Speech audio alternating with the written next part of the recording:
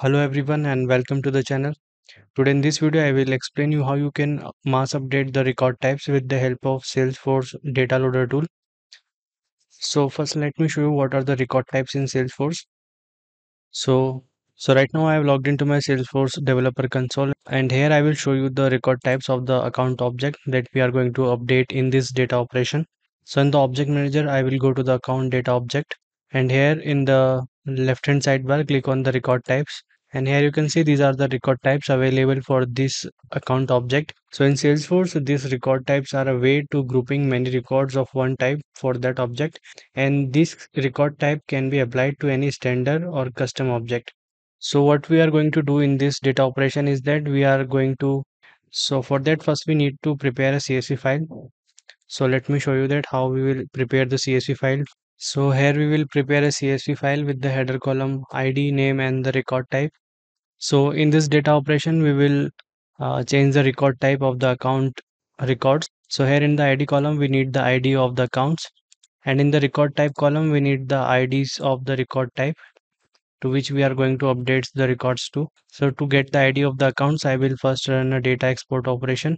So now I opened my data loader tool and here I will click on the export button, and here I will log in with my credentials.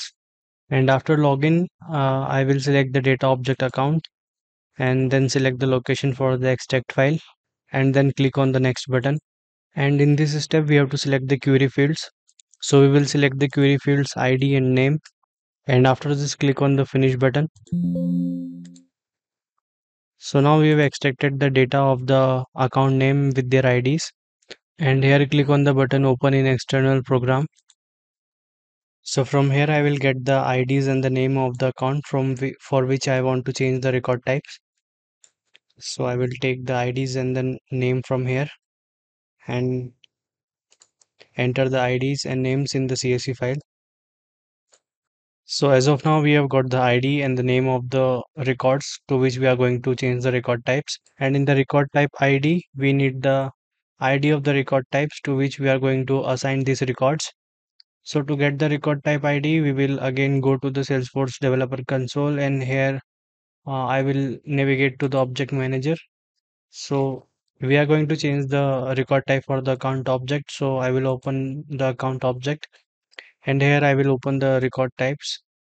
So here I have two options, lead clients and new customers. So I will select the record type lead clients. In the URL you can see the code that is starting from 0. So we have to just copy this code from here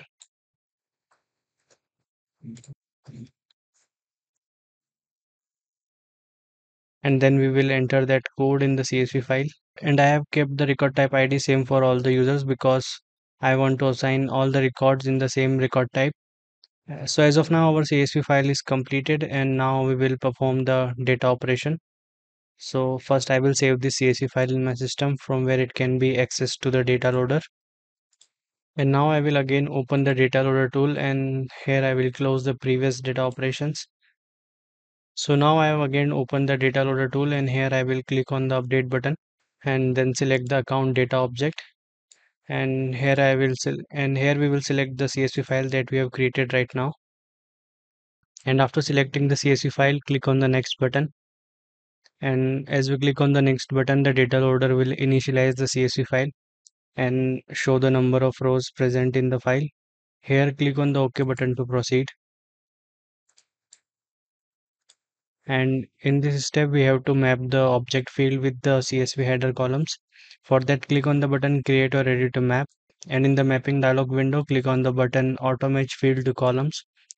So as you can see that fields are auto matched with the columns, and in case the objects are not auto matched then you have to drag the object field down to the column mapping. So I will drag the record type ID to the column mapping, and after mapping click on the OK button, then click next.